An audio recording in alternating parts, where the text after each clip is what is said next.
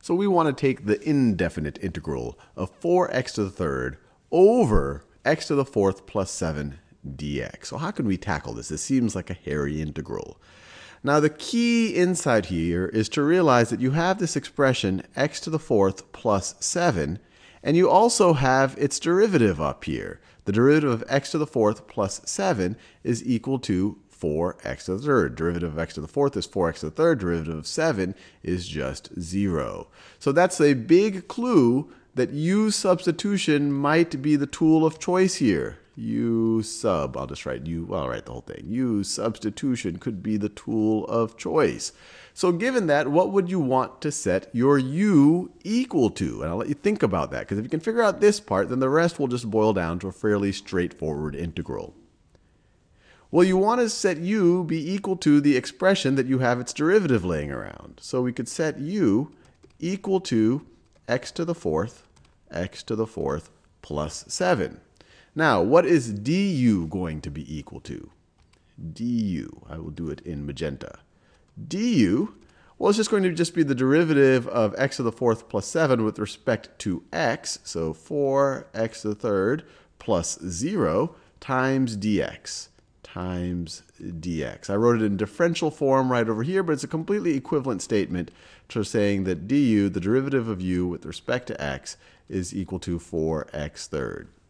4x to the third power. When someone writes du over dx like this is really a notation to say the derivative of u with respect to x. It really isn't a fraction in a very formal way, but oftentimes you can kind of pseudo manipulate them like fractions. So if you wanted to go from here to there, you could kind of pretend that you're multiplying both sides by dx. But these are equivalent statements, and we want to get it in differential form in order to do proper u substitution. And the reason why this is useful, and I'll just rewrite it up here so that it becomes pretty obvious. Our original integral we can rewrite as 4x to the third dx over x to the fourth plus 7. And then it's pretty clear what's du and what's u. U, which we set to be equal to x to the fourth plus 7. And then du is equal to this. It's equal to 4x to the third dx. We saw it right over here. So we could rewrite this integral, and I'll try to stay consistent with the colors, as the indefinite integral. What we have in magenta right over here, that's du over, try to stay true to the colors, over x to the fourth plus 7, which is just u. Or we could rewrite this entire thing as the integral of 1 over u du. 1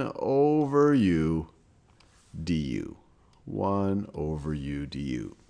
Well, what is the indefinite integral of 1 over u du? Well, that's just going to be equal to the natural log of the absolute value. And we use the absolute value so it'll be defined even for negative u's. And it actually does work out, and I'll do another video where I show you that it definitely does. The natural log of the absolute value of u, and then we might have had a constant there that was lost when we took the derivative. So that's essentially our answer in terms of u, but now we need to unsubstitute the u. So what happens when we unsubstitute the u? Well, then we are left with, this is going to be equal to the natural log of the absolute value of, well, u is x to the fourth plus 7. X to the fourth plus 7, not c, plus 7. And then we can't forget our plus c out here. And we are done.